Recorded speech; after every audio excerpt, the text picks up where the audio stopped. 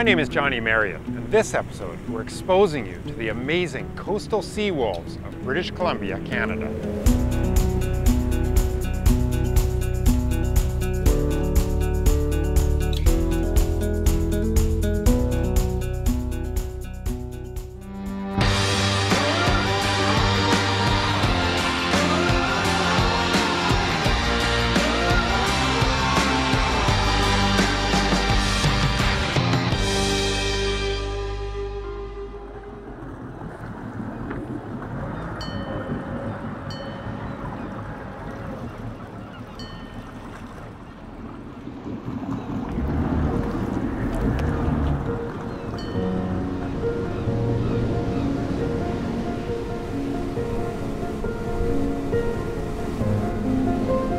We arrived at this spectacular, remote, and incredibly wild island archipelago on the northern tip of the Great Bear Rainforest to search for coastal sea wolves. Setting up pretty soon and then scanning for wolves. So tonight, tide goes down, and that means we go out walking along and hoping that we intercept some wolves somewhere along the way.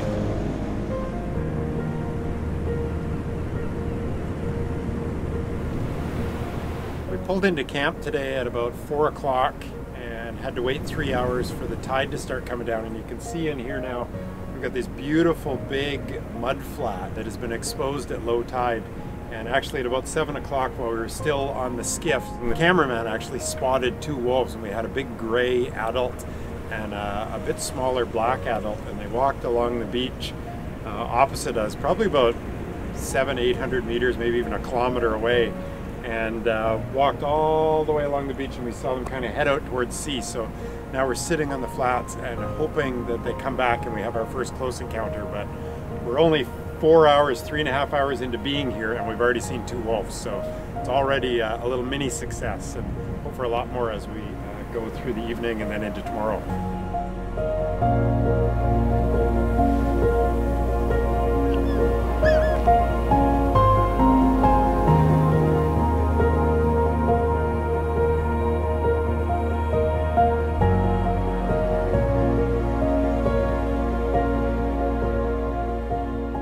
Well, it's now been 2 days, and we've sat out here all day long in this kind of mist and rain, and it's been sunny and it's been windy and it's been incredibly cold at times. But we've just been sitting here and waiting and waiting and waiting. And so far haven't seen a single thing other than a couple of ospreys and a few sandhill cranes. So we're just gonna keep doing this. We gotta keep on waiting and hoping that we're gonna get lucky with these wolves. We've got 6 more days, so we'll see what happens.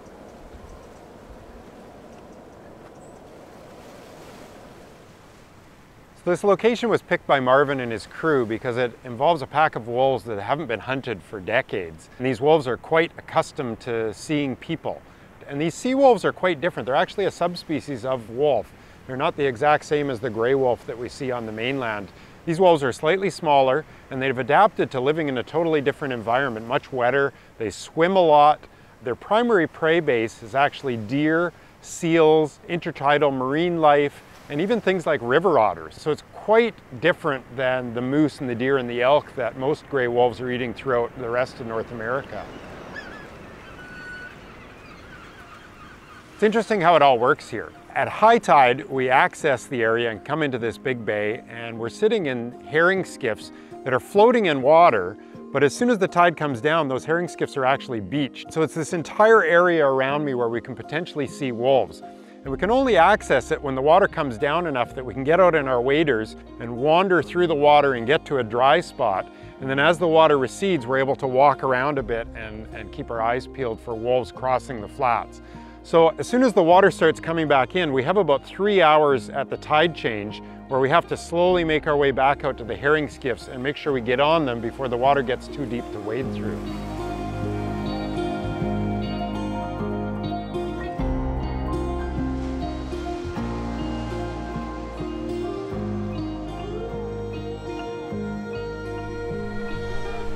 We got a call from our guide Christopher that there was a wolf out very close to the ocean here. It was crossing the mud flats and heading out, and he thought it was going to come and forage in the intertidal zone here. He actually ended up watching it swim across to the little island in the background that you can't really tell that it's an island, but there's a little island, that piece of land that juts out there, 30 or 40 feet off the shore. And what the wolves were probably doing is at a high tide, the harbor seals come in and they might beach themselves for a little rest and fall asleep. And then as the tide falls, they're often caught up there quite a ways from the water, and it takes them a little bit to, you know, be able to move down quickly to the water. So the wolves were probably then swimming across at low tide, trying to go over the other side of the island and catch a few seals there up high on the rocks. So we don't actually know if they did or not because we can't see the other side of the island. So Christopher right now, our guide, is over watching that island like an eagle, trying to see if there's any kind of signs of movement, if the wolves are out there or not still, or if they've moved on further down the coast.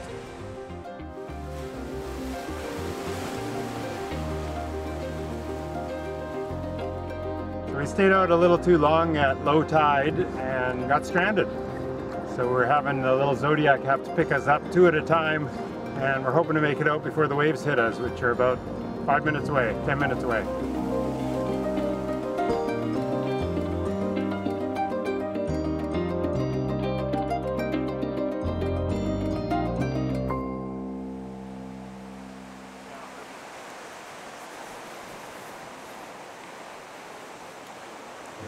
We're late in the morning on day 4, which is the halfway mark of our trip. And while we've had 2 sightings of wolves, we had the distance sighting in the first evening, and then our guide saw one yesterday, we haven't actually had any encounters, and we have 0 photos so far. So this is kind of when things start getting anxious for my group and also for me in particular, because I don't want to go home with nothing to show for this. So we're really hoping our luck changes. Today we're out right at the tidal zone at low tide, right where the ocean is receding in front of us, and we're hoping that we can catch a wolf coming in and either chasing a seal or trying to grab something from the intertidal zone. So we've kind of left the mud flats and we're way out right at the ocean's edge and hoping that our luck changes.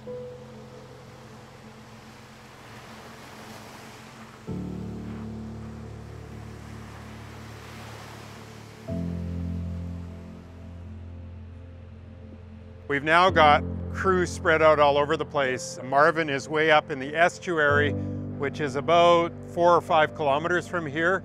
We've got Carl in between, another member of the crew, and he's scanning the mud flats. And then we've got us right at the intertidal zone here, hoping that we meet a wolf that's maybe cruising along the shoreline somewhere on the outer edge of this island. So we're putting in all the time, and now we just gotta hope that we get lucky.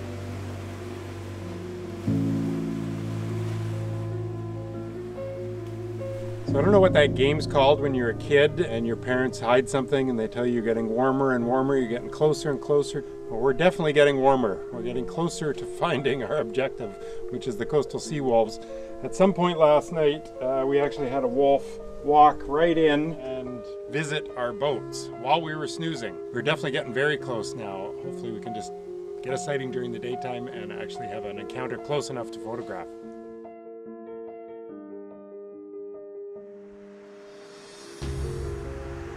While exploring around in the intertidal zone, which is where the ocean meets the tides coming in and out each day, we found this beautiful wolf dining room that features a spectacular view as well as all sorts of different tidbits of things that the wolves have been eating, wolf or wolves, including Canada goose bones, feathers, a lot of Dungeness crab, which are these big crabs eating the crab legs and the bodies of the crab, and then even abalone shells, which is a real delicacy for First Nations people, and I'm sure wolves enjoy it just as much. So they sit here, have their food, and look out on this spectacular view.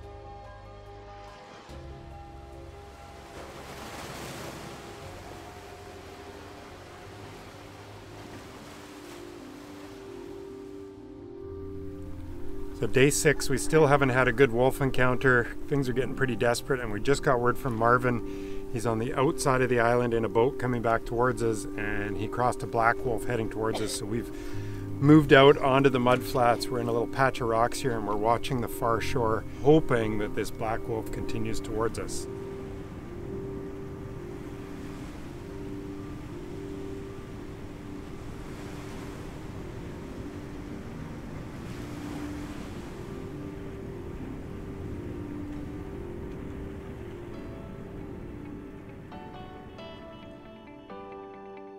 We finally had our first good encounter.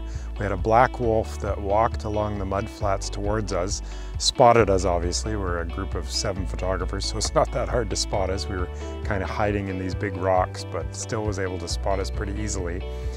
And kind of skirted around us a few different times. Didn't come any closer than about 80 meters, but definitely was checking us out and walked around us a few times, and we were able to get quite a few different shots and a little bit of variety with nice habitat all around it, beautiful big rocks and some mountains in the background. And it was just a lovely encounter.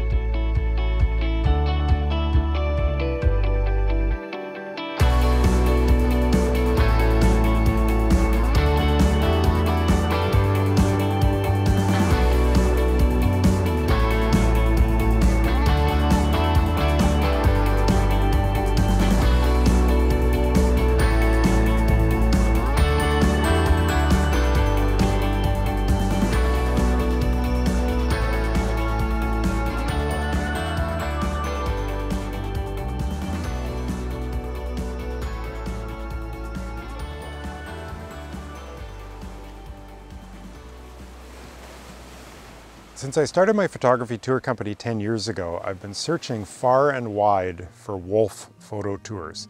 And this coastal sea wolf tour that I'm doing in 2019 is actually the first time that I've ever been able to find somewhere that I could bring a group to and have that really good chance of seeing a wolf. Everyone knows the story of Yellowstone and how wolf viewing has become a really big thing down there. In fact, it's a $35 million industry per year. The number of tourists that flock there specifically to see wolves is astronomical.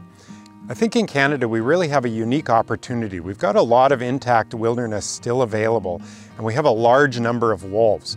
Right now those wolves are persecuted basically anywhere outside of a national park, so they're heavily hunted and heavily trapped.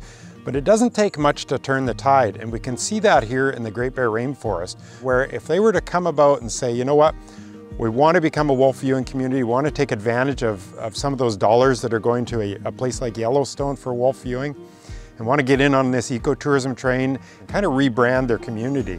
I really think there's some opportunity for that. And it would just require stopping hunting and stopping trapping. Wouldn't have to turn it into a national park or a park. And I think within 5 or 10 years, some of these communities would really see a huge boost in ecotourism if they did it right.